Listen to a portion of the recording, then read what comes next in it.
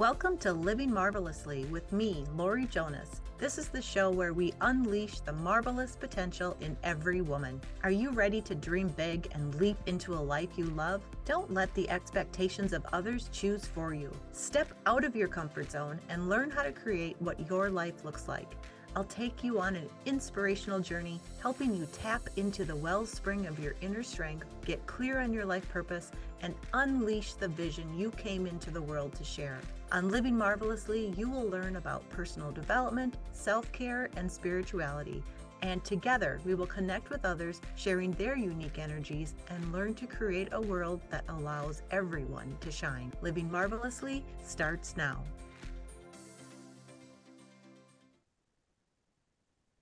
Hello, everyone. I'm Laurie Jonas, and you are listening to Living Marvelously with Laurie Jonas on Transformation Talk Radio. Stay with me for the next 30 minutes as we discuss how to use the law of attraction every day. Be sure to join me every second and fourth Thursday at 10 a.m. Central Standard Time, and we will have some great discussions on how to create your fun, adventurous, empowering, loving, and beautiful life. So thank you for watching and listening. I hope you've enjoyed your last 2 weeks. I was able to take a quick trip to Tucson with my husband to visit our youngest son. I live in Minnesota, so the warm sun felt so good on my face, although here in Minnesota, we have been having a pretty mild winter, so I can't complain too much. But as I mentioned, today I want to talk to you about how to use the law of attraction every day, how to use the power of your mind and the universe to create the beautiful life that you desire. You might not believe that the law of attraction can be easy to use, so let's discover a few ways to make it easy. One of the things that I have been mulling around in my mind lately is how to make what I talk about normal. Like how to make what some people call woo-woo more personal and practical. So that's my goal for today. I want you to, when you hear about spirituality or the law of attraction or intentions or higher self or any of those things that I like to share about, I don't want you to like cower back and think, oh, I can't touch that because somebody is going to judge me for believing in something that they can't see, right? I want it to become more personal to you because that's the only way, and I'm going to mention this over and over again, the only way you know that it works is when you have an experience with it and when you feel it work. So let's make it personal for you. But let's start today with talking about what is the law of attraction. So I was doing some research for a blog post a few years ago, and I found 3 different definitions that I really like around the law of attraction. So from the website, www.thelawofattraction.com, it says that the law of attraction is the ability to attract into our lives whatever we are focusing on. And in basic terms, all thoughts turn into things eventually. If you focus on negative doom and gloom, you will remain under that cloud. If you focus on positive thoughts and have goals that you aim to achieve, you will find a way to achieve them with massive action. Life is a blank canvas of possibility. You are in control of what the finished picture could look like. I like that. According to Amazing Journey Coaching, which is my sister's coaching practice, the law of attraction is based on the fact that the universe is simply vibrational energy in motion. Emotions, thoughts, feelings, and objects, absolutely everything has a vibrational frequency. And since like attracts like, it is only logical that the vibrational frequency of your predominant thoughts will attract results that have a similar vibrational frequency. And then the following is from the book, The Essential Law of Attraction Collection by Esther and Jerry Hicks. I love them. And if you ever just want to get a good, like, motivational burst to your day, go to YouTube and look up Abraham Hicks. Go look up Abraham Hicks videos. There's so many that are pretty short that just make you feel really good and ready to go take on the day. But anyway, here back to the law of attraction definition. Not only is the law of attraction the most powerful law in the universe, but you must understand it before anything else that we offer will be of value. And you must understand it before anything you are living or anything you observe anyone else living will make any sense. Everything in your life and the lives of those around you is affected by the law of attraction. It is the basis of everything that you see manifesting. It is the basis of everything that comes into your experience. An awareness of the law of attraction and an understanding of how it works is essential to living life on purpose. In fact, it is essential to living the life of joy that you came forth to live. So, how does that sound to you? Still sound a little woo-woo? You might not believe it actually works, but it does. And there's a lot of quantum physics behind the law of attraction. The principles of quantum physics state that that everything is energy. We talked about this last week when we were accessing our higher self. And your thoughts are energy vibrations similar to a radio frequency. When you set the dial, you hear what you asked for. And when you focus on a particular thought over and over, you can create new neural pathways in your mind to literally change it. So the more time you dedicate to learning how to use the law of attraction every day and effectively, the more fulfilling and rewarding your life can be. So you need to see yourself as a magnet, attracting the essence of what you are thinking and feeling. And you are the only one who can tell if it works. It's your experiences that will make you want to learn and experiment more. So, okay, time to dive into the 13 ways to use the law of attraction every day. Set a specific intention. Number one, it's essential to be focused and clear on what you want. We talked about this last week when we were downloading our dream life, when we were deciding, we were figuring out what it is we truly want.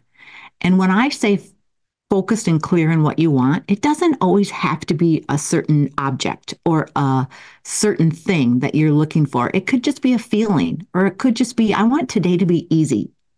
But everything that happens in the universe starts with an intention. So fix your mind on what you desire. Keep your intentions positive. You need to believe in your intention and know that it will become a reality. All right, number two, write down and say affirmations that fit with what you hope to manifest. Here are a few examples. This is the part where I talked about how when you repeat things over and over, you create new neural pathways, and that's where affirmations come in. So if you use affirmations, you write them down every day, you write them down, put them in places so that you can read them every day, that's changing your neural pathways in your mind. Here's a few examples. I am taking good care of my mental and physical health. I am overflowing with happiness, joy, and satisfaction. The universe is creating opportunities for me to earn more and more money. I see success and abundance everywhere. Today, I lay the foundation for a wonderful future. I have all I need to make today a great day. I project love and kindness to others. They're pretty simple. You can create your own, anything that kind of goes around what you're looking for in your life.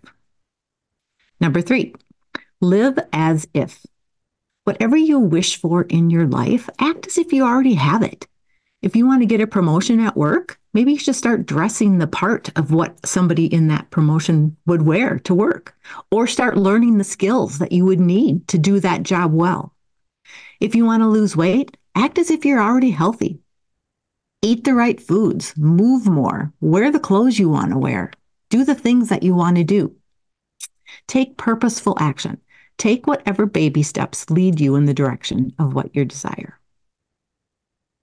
Number four, let go of negative influences in your life. If you have friends that do not support your dreams, maybe you need to spend less time with them. Don't let others tell you what you can or can't do. We're going to talk about some other laws of attraction and laws of the universe in the second half of the show, but one of them is about influence. So when you're in a group of people that have a negative or a positive effect on you. So try to do less with the people that bring you down and don't make you want to go after those dreams and think positively about what you actually want in your life. Number five, don't beat yourself up for thinking negatively. Just let it pass and slowly bring more kindness into your thoughts. Use those negative thoughts to draw attention to what you don't want, right? So use it as a stepping stone to what you do want and then focus on that. So if you're consistently having negative thoughts, thinking that, just as an example, maybe you've been having a lot of bad luck lately.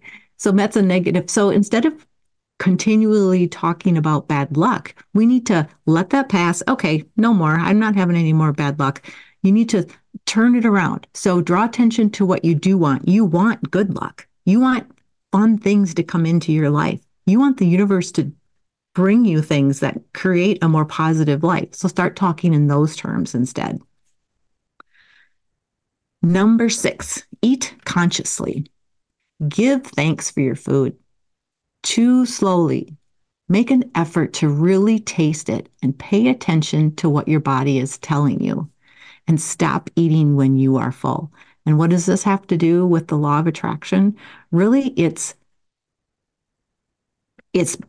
setting some intentions around how you are treating yourself, how you are giving yourself self-care, how you are telling the universe that I care about me and I care about my body and I want that to be part of my dreams. So eating consciously, and I'm going to talk about moving more too, just moving your body so that you are taking care of it and you're doing the things that you need to do to be appreciative of being here and alive every day. Visualize, number 7. Every morning, visualize how you want your day to go. And every night, visualize a successful tomorrow. You can make vision boards that you can look at daily to remind you of what you want to attract in your life. Some people don't believe that vision boards work, but they really do. And it's not even just, you're not necessarily going to get exactly what the picture you find to put on your vision board, but you're going to get the feeling of what you are looking for from those pictures on the vision board. Maybe it doesn't look exactly the same, but if you'll know when you've arrived to how you want to feel. Maybe it's on a vacation somewhere. Maybe it's in a new environment. Maybe it's with a new form of transportation. Whatever it is, you're going to know when you feel it. Number 8, always focus on what you have and what you want. Never focus on what you lack. This is going to come up over and over and over again. And if you are, notice it and turn it around. Instead of focusing on what you're lacking, focus on what you have. Number 9, pay attention to what you are attracting. So if it is what you want, do more of that. If you're starting to bring in some things that you're dreaming about, keep doing what you're doing. But if it's not what you want, sort of tweak your thoughts, get more specific. Know that you are the creator and controller of your life and always be aware of what you're creating, right? So you're creating your life based on your thoughts. And so if what you have going on in your life isn't what you want, you need to change those thoughts. 10, be grateful for the abundance in your life and more will come. If you want to attract more money, be thankful for all that you have. And even make a plan to donate money. Be thankful for what you have and be willing to give it. And when you give others money, you tell the universe that you are wealthy, that I have money to give, and then more will keep coming back to you. That's one of the ones that people kind of, I think, get a little thinking it's a little woo-woo, but I also believe that's one of the experiences you have to experience. All right. Number 11, to do one more before we go to break. Know that there's enough in abundance in the world for everyone. Never think you can't have something because you absolutely can. Not everyone is wishing or dreaming about the same things. You don't have to worry about taking them from somebody else. By attracting abundance to yourself, you are not limiting somebody else. There is enough for everyone. All right, we need to go to break, but I have 2 more, 12 and 13, and then I want to share 7 sub-laws of the law of attraction that might help you understand it even better. So stay tuned, and we will be right back.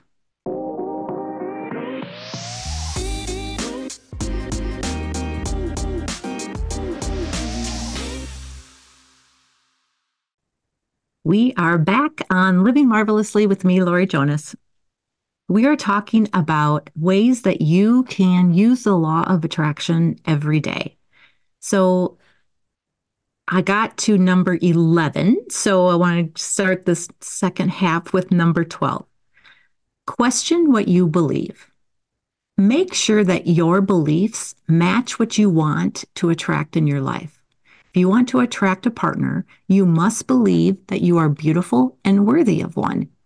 Most of your beliefs were probably learned from someone else, but you have the power to change them. If what you want in your life, secretly you're thinking that you can't have it because of some belief somebody told you at some point in your life, you need to be aware of those, and we need to start turning those around, and then you can manifest so much faster what you want. Number 13, when you talk about yourself, make sure your words match how you want to live. So pay attention to what you are saying throughout the day. Try to catch yourself when you say something contrary to what you want, and then change that thought. And it's not always about how you look. It could be you're at work and somebody is trying to teach you something and you say, "Oh, I'm so dumb, I'll never get this." Don't catch yourself when you do that. Don't say that. No, just say, "Okay, I'm learning. I'm starting to understand. There's different ways of doing that, and it'll come easier." So those are the 13 ways to use the law of attraction every day. I hope you got something from those that can help you. The law of attraction can get a bad rap, right? Because it sounds too woo-woo. But what's important to note is that it's not just about saying you want something and then getting it. You have to believe in it. You have to take baby steps in that direction. And that's how the universe knows what you want, and so that they can bring more possibilities to you. So I want you to think, is there any time that the law of attraction has worked for you? Now that you know a little bit more about it, can you think of some things that have come into your life that you've wanted, and how did you think about them before they came into your experience? So those experiences, those ways that have already happened in your life are what's going to keep you going to start believing and to do more and more and more of intention setting and putting what you want out into the universe. All right. So now that you know a little more about what the universal law of attraction is, and you know that it is always working, it's always working, whether you believe it or not. So if you don't believe it, it's still working. So you might as well be aware of it and make it work for you. But did you know that there are 7 laws of attraction that explain it further? I didn't know that until recently. So let's go over these 7 laws of attraction. They're they all interweave, but they're kind of fun. So let's start with the first one, the law of manifestation. We are always manifesting. As Mike Dooley says, thoughts become things. What you think every day will manifest in your life.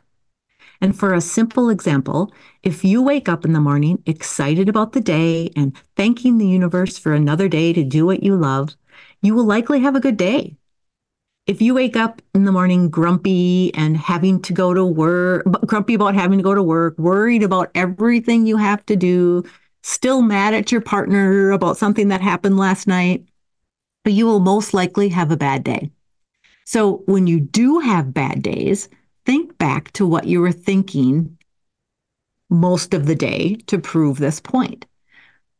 So if you're having a bad day, a lot of things come back to awareness. You just have to be aware of where you're at. If you are having a bad day, don't continue to have a bad day and mope about it and blame other people for what's happening in your life. Just be aware. I'm not having a very good day. Where's my head at? What am I thinking? And try to turn it around. And sometimes the law of attraction is considered this one subset of the laws of the universe, but there's more. The second law is the law of magnetism.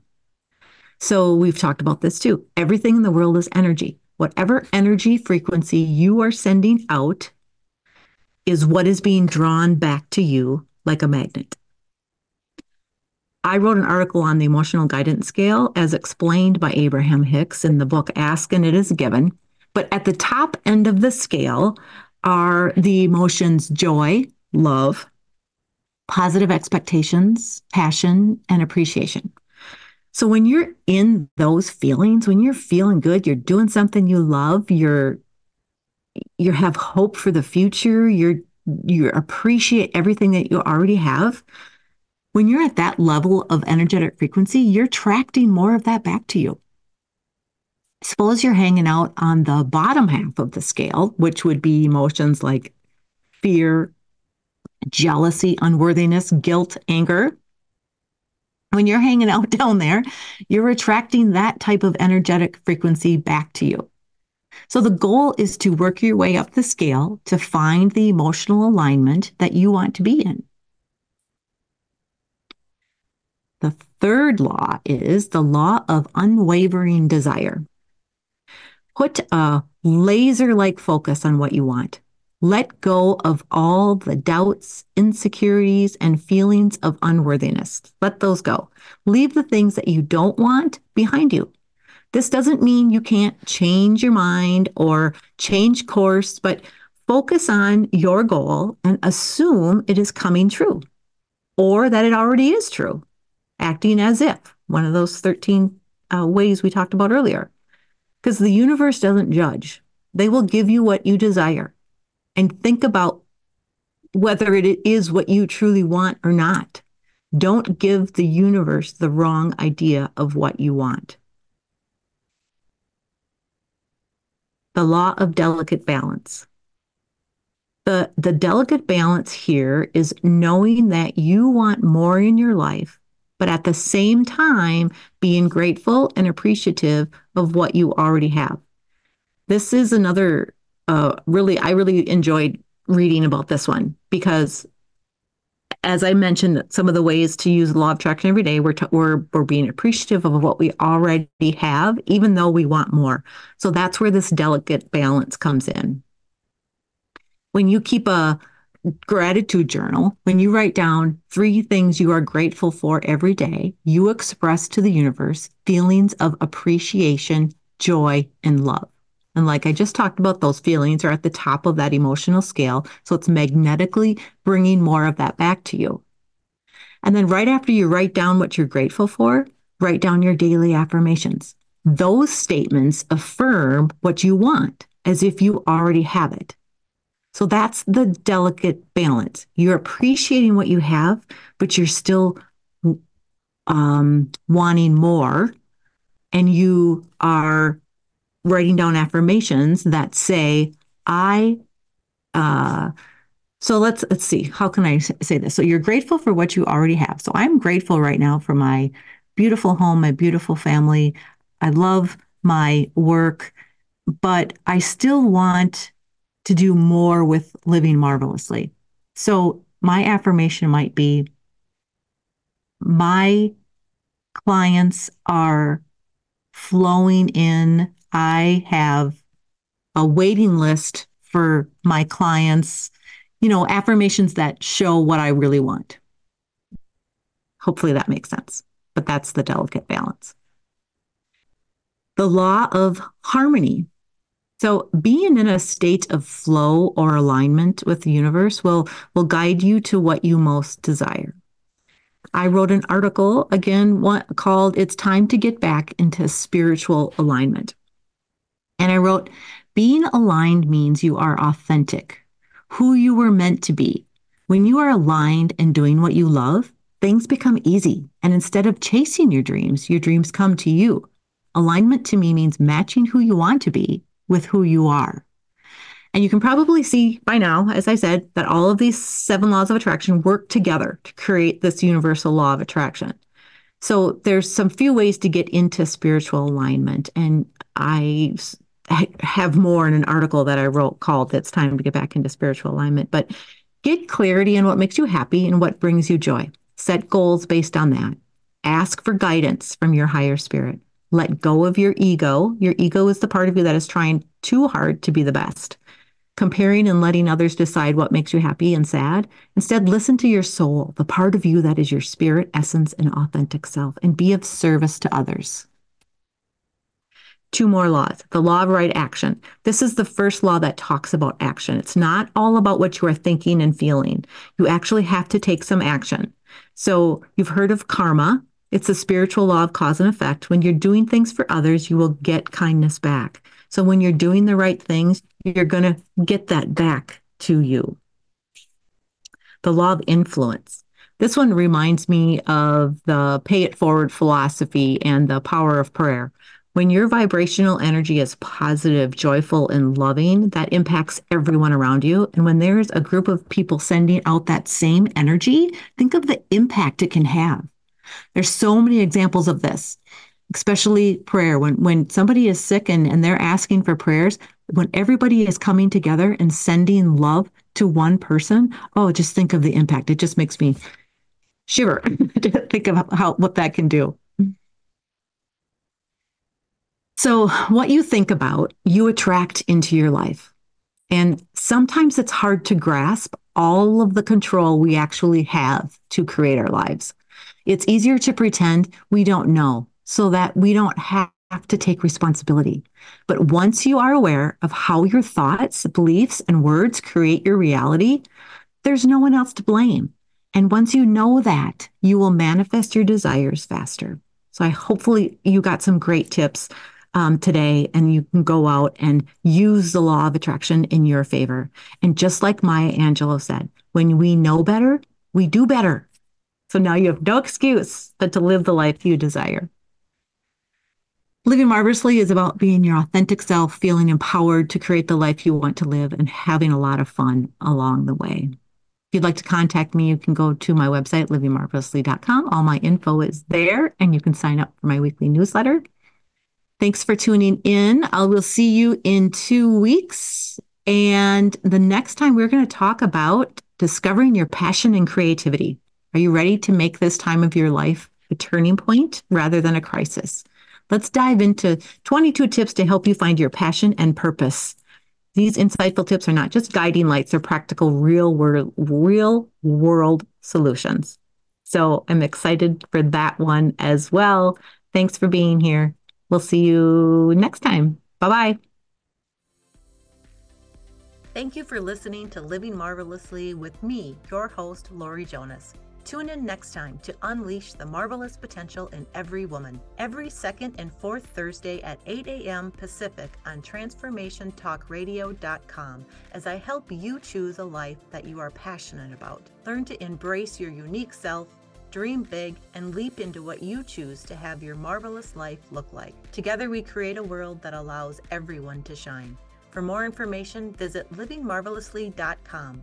That's livingmarvelously.com. See you next time on Living Marvelously.